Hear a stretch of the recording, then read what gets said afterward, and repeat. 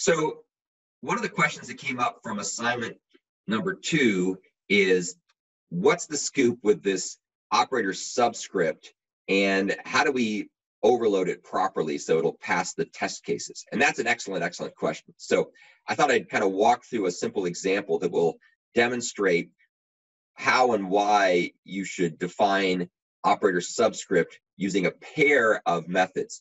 And I'll use this in the context of a very simple stripped down generic array example. This is like a really lame vector that only implements a few methods just to kind of get the point across. I made no attempt at trying to do the implementation the way you should do it. It's purely here to motivate how to implement the appropriate types of subscript operations. So here's our array. As you can see, the array class is a template parameterized by type name t. Should be no surprise there. I have a constructor which is given a size, and from that size we'll allocate a dynamically allocated array. I also have another constructor that's going to take a pointer to type t for the first element and a pointer to type t for the one past the end element. So basically I can initialize my generic array from a native or built-in C-style array. I just did this to make the example work. And this does a little bit of pointer arithmetic magic by subtracting first from last to find the size, and then it goes ahead and allocates that size, and then copies the contents of the range from first to last into the array. Again, this is not meant to be production code, but it's just meant to make the example work. Then we're going to have a couple of different subscript operators. And I'm going to start with kind of the obvious one first, and this is the operator subscript that can be used either on the left-hand side or the right-hand side of non-const array objects. And I'll show you what I mean by that in just a second. So here's operator subscript. You can see it takes an I, which is an int I, and it goes ahead and it indexes into the dynamically allocated array at index location I. So it's basically array sub I. That should look familiar. And it returns a reference to whatever's in that location. And so by returning a reference, it means that this code can appear on the right-hand side or the left-hand side of the assignment statement. And I'll show you an example of this in just a second. We're also going to define a const version of operator subscript, but I'm going to leave it out for the moment in order to motivate why we need it in the first place. Then also, just to make the example compile for my simple-minded purposes, I threw in a very stripped down set of factory methods to make an iterator to the beginning and end of an instance of array. And again, this is just for illustration purposes. Don't try this at home. You'll notice that begin and end are factory methods that are const, and that of course means they don't modify the contents of the array. They just return the array, the underlying array pointer, and then array plus size. So beginning is the array pointer, and then array plus size is end. And you can see the implementation is pretty much what you'd expect for this really lame stripped down version. We keep track of the size, and we keep track of the dynamically allocated array of elements of type T. Okay, hopefully that's clear. Not the best way to write it, but it gets the point across for our purposes. So down here, we have the main program, and I'm going to define a built-in array with 3 elements, 1, 2, 3. And then I'm going to define an instance of my user-defined array, which I've instantiated with int. So it's also an int array, just a user-defined int array, not a built-in int array. And I'm going to go ahead and pass a, which is the address of this built-in array, and then a plus 3, which is 1 past the end of that. And so that's going to go ahead and initialize my user-defined array with the contents of the built-in array. All right, still so far so good. Now let's come down here and let's change a sub 1. So this will be actually the second element in the array, because of course everything starts at 0. And what you can see here is that we're going to assign a sub 1 the value 100. And that works because this operator subscript returns a reference. And so as a result, it can appear on the left-hand side of an assignment statement. And when you can do that, when you can put an object, or in this case, a subscript operation into the array object on the left-hand side and have it work from the point of view of assignment, That's called making it an L value, where L value stands for left-hand side value. Okay, still so far so good. Now we can also say int I set equal to array sub 1. And in this case, it's also going to call this operation here. And what it's going to do is it's going to return the result there. So now we're using it on the right-hand side of the assignment statement. And so that's what's called an R value. So R value means can appear on the right-hand side of an assignment statement.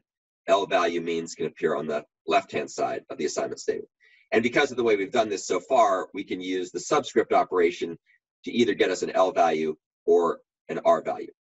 And then once we've got this, we can then go ahead and copy from the beginning of our array to the end and write the output to the standard output. And we'll talk more about what all this magic means later. It's just here to make the example work. I could have done this other ways too, but this is good enough for our purposes. So let me go ahead and compile this, then I'll run it, and you can see it prints 1, 103, which is exactly what it should do. Okay, so far so good. Now what happens, though, if we come up here and we make ourselves a const array. So when you put the word const in front of a type declaration like the array, it says make this be a read-only object. And read-only objects cannot appear on the left-hand side of an assignment statement. So they're now only going to be usable as R values, not as L values. So let's come down here and let's try to compile this thing.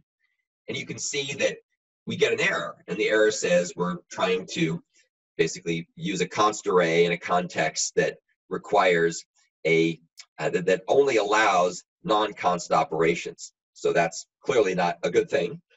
So the question is, how do we fix this? Well, we might say, oh, I know, I'll just come up here and I'll comment out this particular call.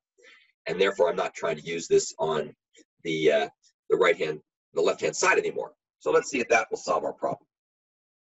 Well, we've still got a problem, right? It still doesn't like the fact that we're trying to use this code in the context where we've made it a const, but we're trying to call a method that's a non-const method. So if you take a look up here, you'll see that operator subscript, as we've written it thus far, is a non-const method. You don't see the word const at the end. And so as a consequence, we can't use it even if we try to restrict ourselves to only using it on the right-hand side of an assignment statement. It still doesn't like it because it says, this is a non-const method, darn it. You can't call non-const methods on const objects. So what do we do? Well, what we do is quite simple. We come up here and we remove this if 0 piece of code that tells the preprocessor to ignore that part of the software.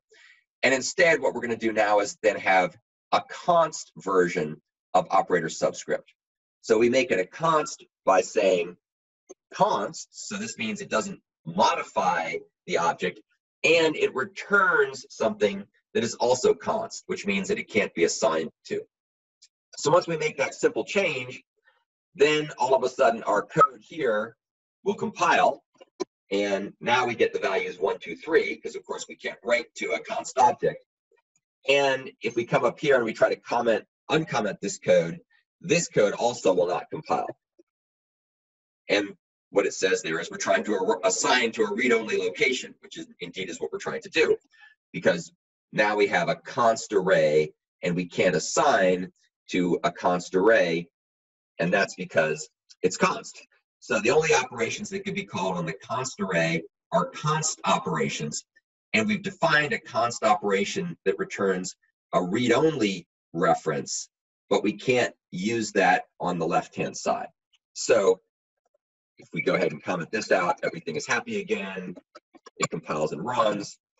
And so the point of this is just to give you a sense of the difference between const and non-const methods in general, and then more specifically, how with operator subscript, you have to have 2 versions of operator subscript.